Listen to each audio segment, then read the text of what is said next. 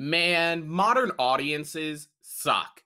It has been quite a long time since I have felt this passionate, this disgusted, or I guess a more accurate feeling would be more understanding of a studio and its shortcomings. And because I am a part of that modern audience post-COVID, as I like to say, no, I am not talking about that modern audience. I usually tend to stick with and stand by the majority of complaints thrown Hollywood's way for the lackluster and frankly shit entertainment that we've been asked to ingest over the last half decade.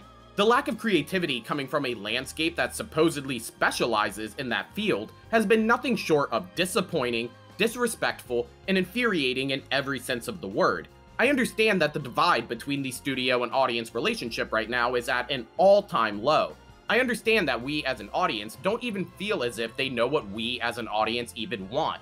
So trust me, I get that because of the lack of faith, transparency, track record to back it up, and the fact that every movie is hitting whatever streaming service the studio is attached to now in less than 2 months after its first release, but that is a whole different problem all on its own, why the modern audience feels so jaded, don't have the motivation, and don't feel incentivized to leave the comfort of their own homes to go to the theaters for what now feels like a flip of the coin if you're actually going to receive a quality movie or not.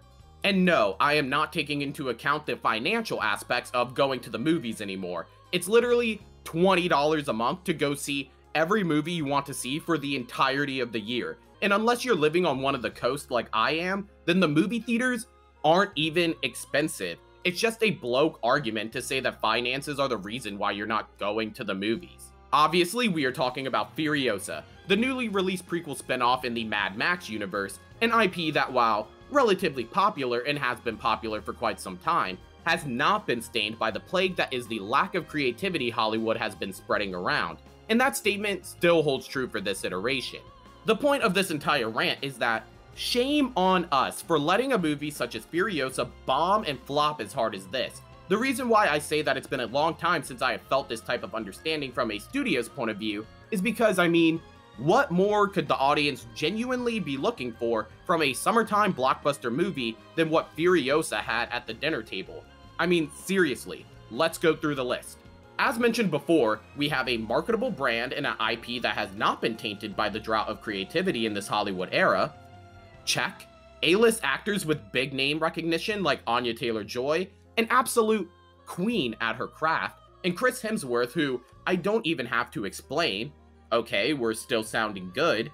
On-location settings and practical action set pieces that don't overuse CGI and don't make the movie look like it was filmed in a box. Check. A proven track record behind the camera and writing the script to ensure that we don't have shitty dialogue choices or contrivances that only serve to inorganically push the narrative forward. I mean, what am I missing here? There is seemingly no reason why a movie with this high level of merit would flop like this, unless in this instance, the problem lies with the audience. Again, this is filthy work coming from a majority audience that quote-unquote craves good movies, and then this happens. Bloke activity, in my opinion. And the worst part is that this movie was actually good. Alright, I'm good. Enough about the audience and the past numbers. It's just unlucky, I guess. But with that, as always, let's talk.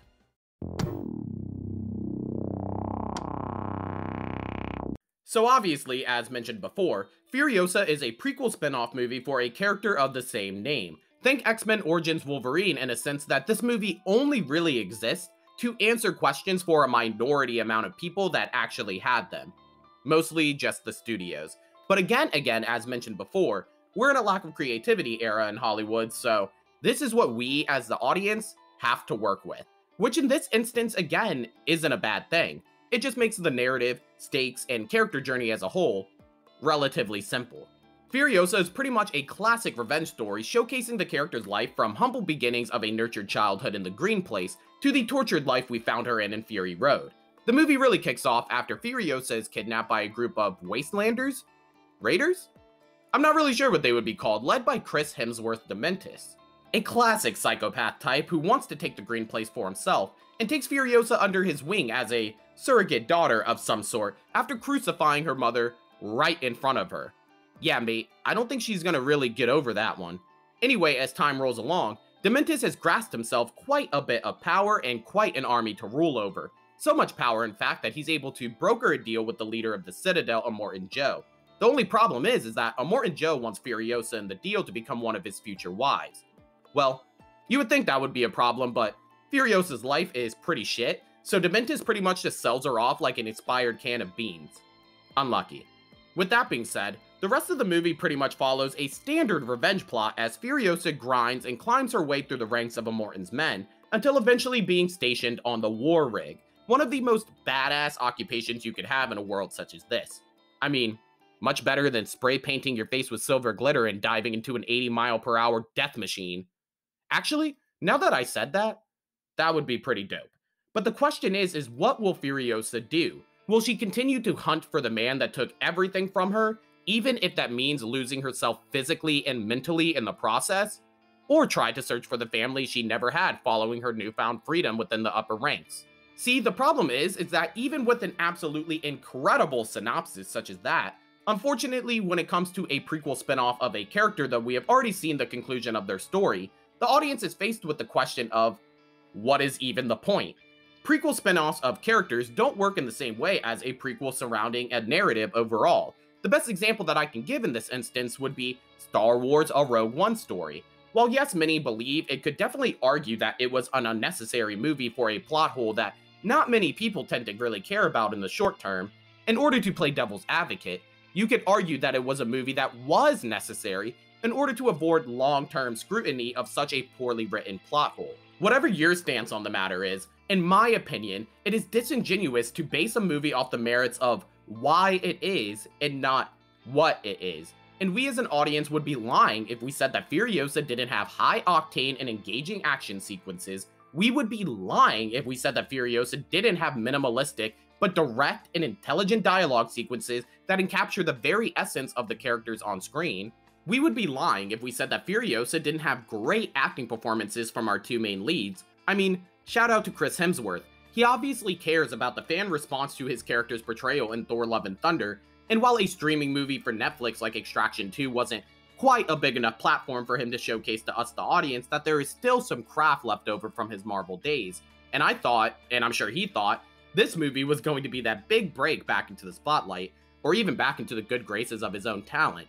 But even for all of my simping and glazing of Anya Taylor-Joy, who I don't even have to praise at this point because she just pisses excellence, Chris Hemsworth was really the star of this movie, and it's unfortunate that this wasn't the break that he probably thought it was going to be.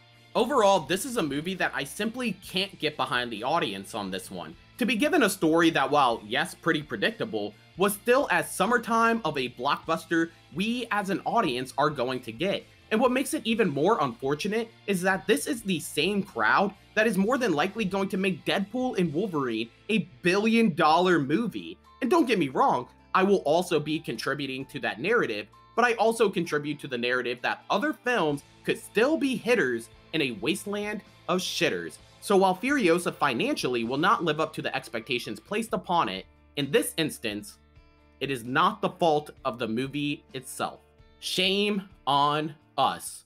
So in a ranking system, or I guess you could say a grading system that is relatively new that eventually won't be new, we started this in 2024, and honestly, I would say it's been going pretty solid so far. I would go say watch some of those reviews, even though you're just gonna see where I rank them all here, but I mean, you can still go do your boy a solid. With that being said, I'm pretty comfortable standing on business that Furiosa was an actual movie, and I'm sure it will be a movie that will show up on many YouTubers' top 10 lists by the end of 2024, even if the box office doesn't reflect that success. Of course, as always, I want to thank you guys for watching the video, and if you enjoyed, make sure to hit that like button and subscribe to the channel for more videos like this. I should say follow me on Twitter. I started a whole new account for this channel, so I'm going to start promoting that more. Again, I want to thank you guys for watching the video. Make sure to like and subscribe. If you did enjoy, why not click on more while you're at it? Otherwise, that's all the words I got for you today. Bye.